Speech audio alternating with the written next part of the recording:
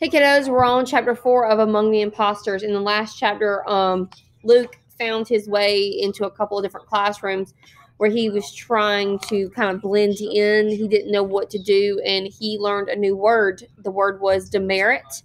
And demerit pretty much means like you have like you'll get attention or something like that, like it's points against you. Chapter 4.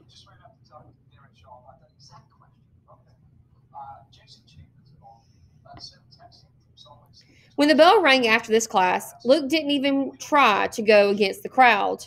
This time, the flow of traffic carried him to a huge room with tables instead of desks, and bookshelves instead of portraits on the wall. All the other boys sat down and pulled out books and paper and pens or pencils. Homework. They were doing homework. Luke felt brilliant for figuring that out. How many times had he watched his older brothers groan over math problems or stumble over reading assignments? Scratch out answers in history workbooks. Matthew and Mark did not like school. Once, years ago, Luke had been peering over Mark's shoulder at his homework and noticed an easy mistake. Isn't 8 times 4 32? He innocently asked. You wrote down 34. Mark stuck out his tongue and pushed so hard on his pencil that the lead broke. See what you made me do? He complained. If you're so smart, why don't you go to school for me? Mother was hovering over them. Hush, she said to Mark, and that had been the end of it. Luke's family didn't dwell on what they all knew, because Luke was the third born.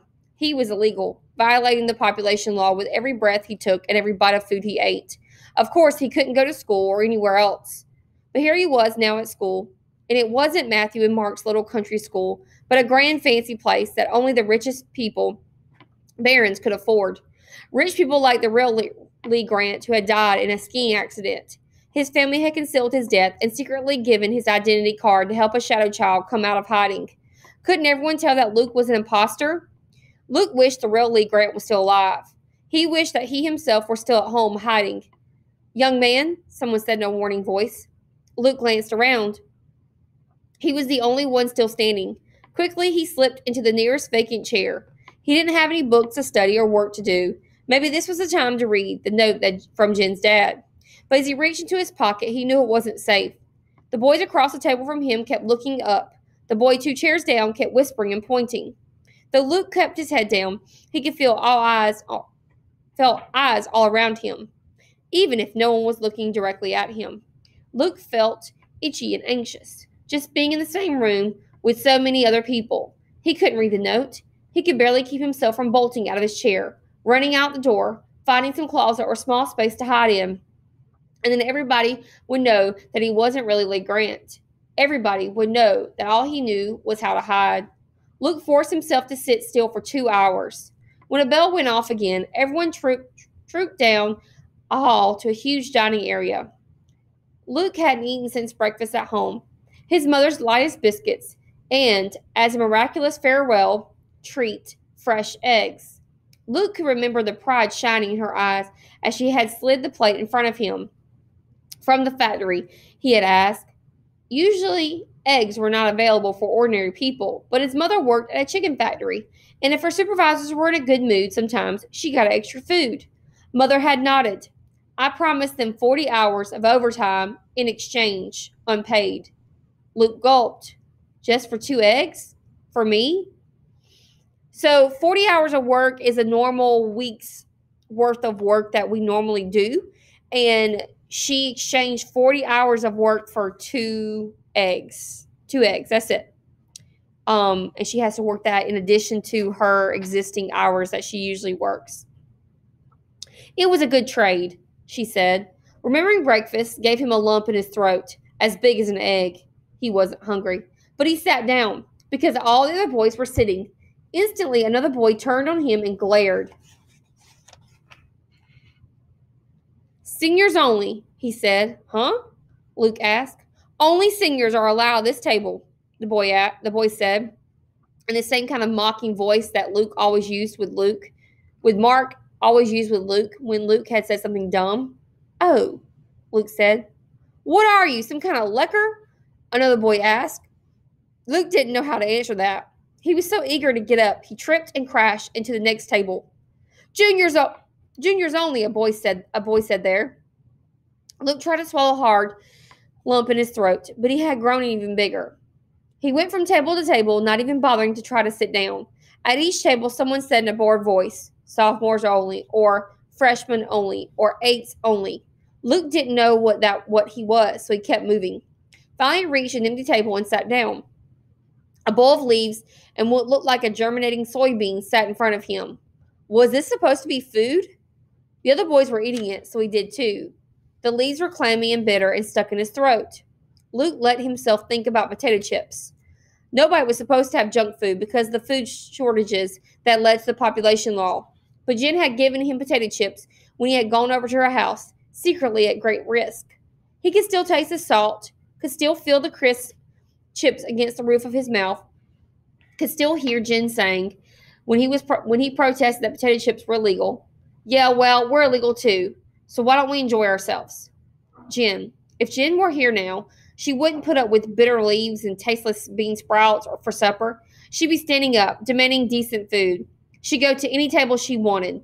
She'd march up to the person in charge, the headmaster, and say, "Why won't anyone tell me what classes to go to? What are demerits? What are the rules anyway? You're not running this school very well." She punched Riley right in the eye. But Jen wasn't there. Jen was dead. Luke bent his head low over his food. He stopped even pretending to chew and swallow. After supper, everyone was herded into another vast room. A man stood at the front talking about how glorious the government was, about how the leader's wisdom had kept them all from starving. Lies, Luke thought, and marveled that he had the will even to think that. Finally, another bell rang, and the boys scattered. Luke walked uncertainly up and down strange halls. "To your room," a man warned him. "Lights out in 10 minutes." Luke was so eager to get to his room, he actually found his voice. I'm new. I don't know where my room is." "Well, then find out." "How?" Luke asked. The man sighed and rolled his eyes. "What's your name?" he asked slowly, as though Luke might be too stupid to understand the question. Somehow Luke couldn't bring himself to claim his fake identity. "I know my room number, 156. I just don't know where it is." "Why didn't you say so?" the man growled. Up those stairs and around the corner.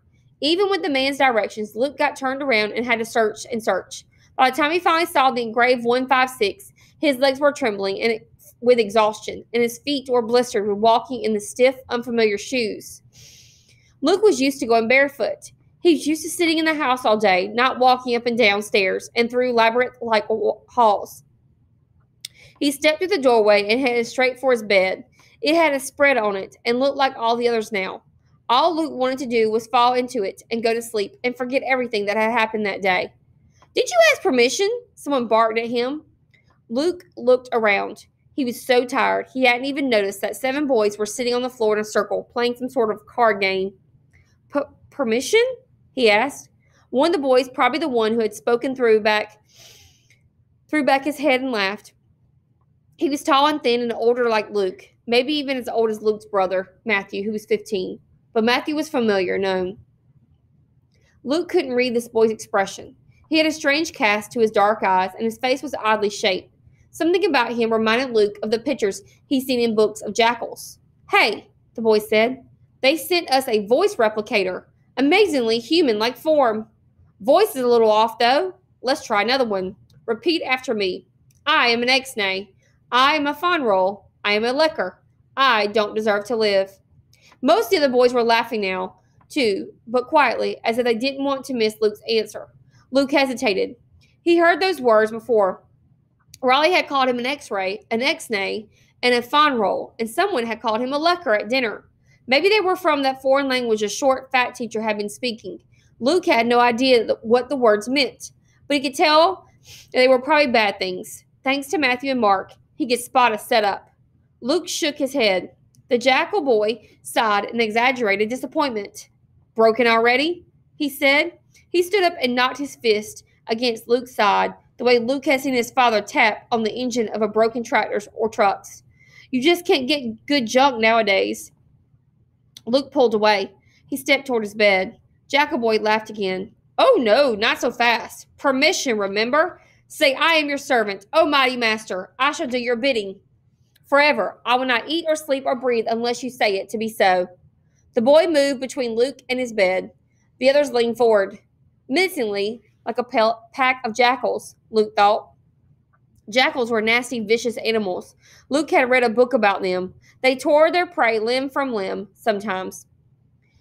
These were really big boys, not jackals, Luke reminded himself, but he was too tired to fight. I am your servant, he mumbled. I don't remember the rest. Why do they always send us the stupid ones? The jackal boy asked. He looked down at Luke. Bet you don't even know your own name. Lee, Luke whispered, looking down at his shoes. Lee, repeat after me. I am. The jackal boy fed him each word, and Luke hated himself repeated it. Then the boy made him touch his elbow to his nose, cross his eyes, stand on one foot while reciting, I am the lowest of the low. Everyone should spit on me 5 times. The lights flickered and went out in the middle of the ordeal, and still the jackal boy continued. Finally, he yawned. Luke could hear his jaw crack in the dark. New boy, you bore me, he said. Remove yourself from my presence. Huh? Luke said. Go to bed.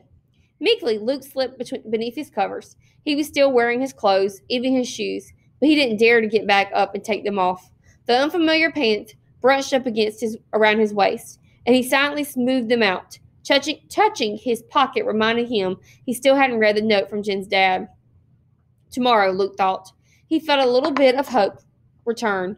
Tomorrow he would read the note, and then he would know how to find out what classes to go to, how to deal with boys like Raleigh and his roommates, how to get by. No, not just to get by. Luke remembered what he hoped for, leaving home. Was it only that morning? It seemed so long ago. He had been thinking about making a difference in the world, finding some way to help other third children who had to hide. Luke didn't expect the note from Jen's dad to tell him how to do that, but it would give him a start. It would make that possible. All he had to do was go to sleep, and then it would be tomorrow, and he could read the note. But Luke couldn't sleep. The room was filled with unfamiliar sounds. First, the other boys whispering, then breathing deeply in sleep. The beds creaked when someone turned over. Some vent somewhere blowing air on them all. Luke ached, missing his room at home, his family, Jen, and his own name. He felt his lips draw together. Luke, he whispered soundlessly in the dark. My name's Luke. He waited silently, his heart pounding, but nothing happened. No false alarms went off. No alarm bells went off. No population police swooped in to carry him away. His feeling of hope surged even more than the fear. His name was Luke. He was nobody's servant. He was not the lowest of the low. He was Dad and Mother's son. He was Matthew and Mark's brother. He was Jen's friend. Or he had been. Chapter 4. So Luke is not having the best of times getting settled into Hendrick School for Boys. Feeling really bad for him right now. He doesn't know anyone. He doesn't know where to go. He doesn't know his classes. And he's being bullied by this kid that he's calling Jackal Boy. So let's see how it goes, guys.